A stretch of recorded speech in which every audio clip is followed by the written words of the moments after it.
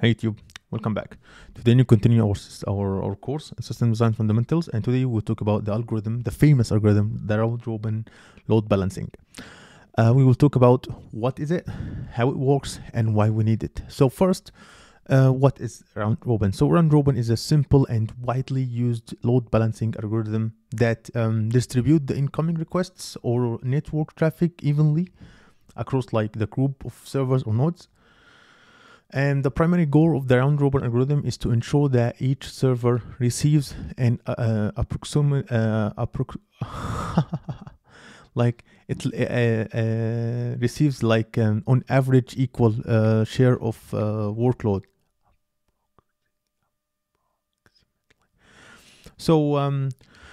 So yeah, this is what it is round robin, and let's talk about how it works. So let's assume that we have these clients and we have the load balancer, and it works with the round robin algorithm, and we have the servers list or the servers pool.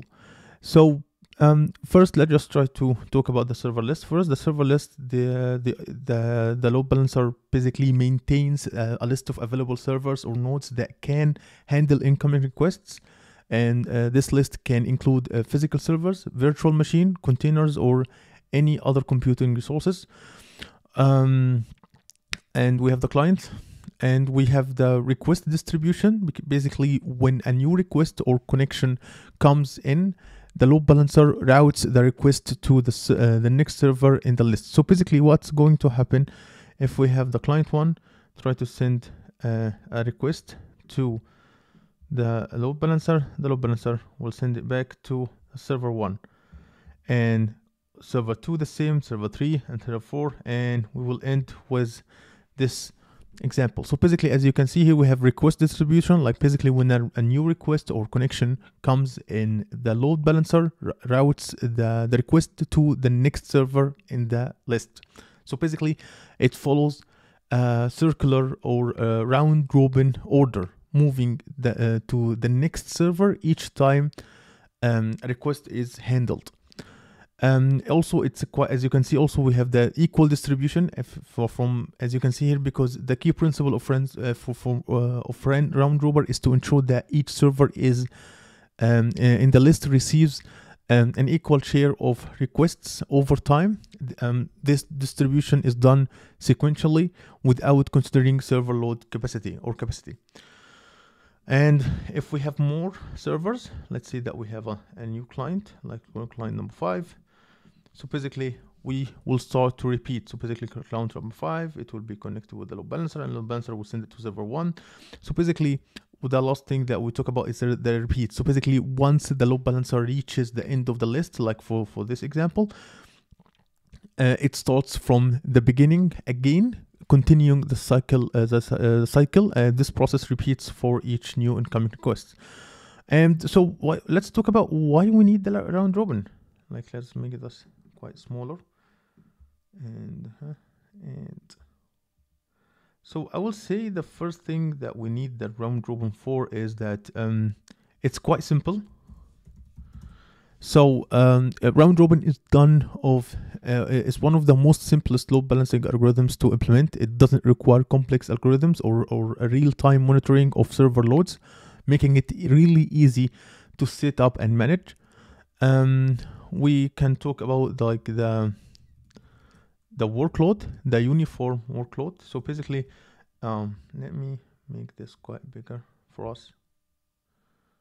So basically, round robin ensures a relatively uniform distribution of traffic among servers.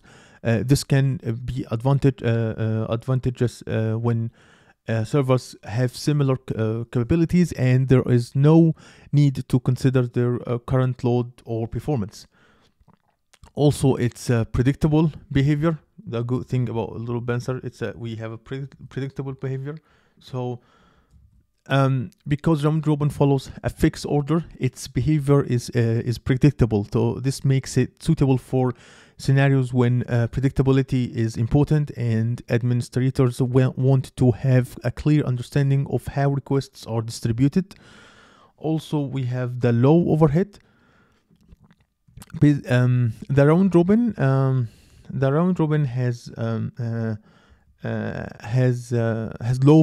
computational overhead because it doesn't involve complex calculations or server health checks. This can be beneficial in high throughput environments. Also, we want to talk about some limitation or consideration as well, because it will be quite important to talk about the, let me just, so let's make this. So,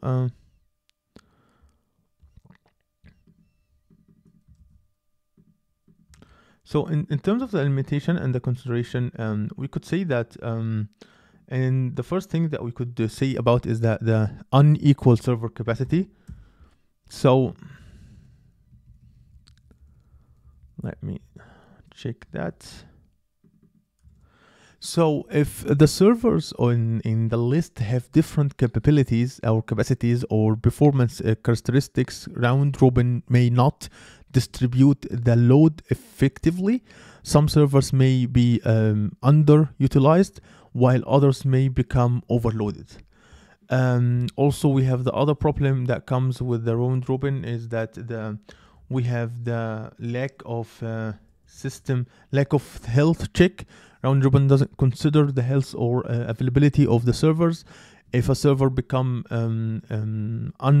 unresponsive or failure, it will continue to receive requests, leading to potential server distribution disruption.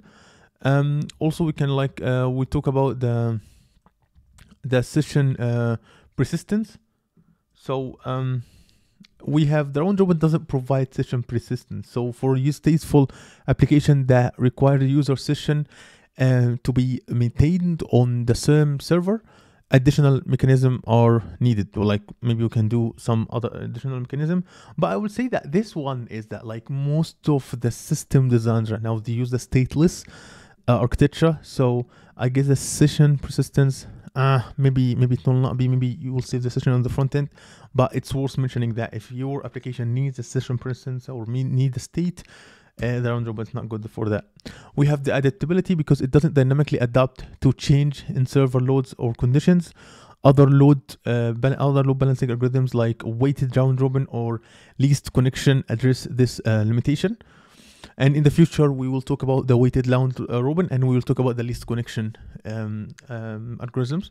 So in summary, round robin load balancing is a straightforward and effective method for distributing traffic among multiple servers. It's often used in scenarios where servers have similar capabilities and administrators prioritize simplicity and uniform workload distributions. However, for more complex environments or when server capacities vary significantly, other load balancing algorithms with dynamic capabilities may be more suitable for that. So yeah, that's it for today's video, and I hope you like my content. If you like my content, make sure to subscribe and hit the notification bell so you'll never miss a video, and see you in future problem.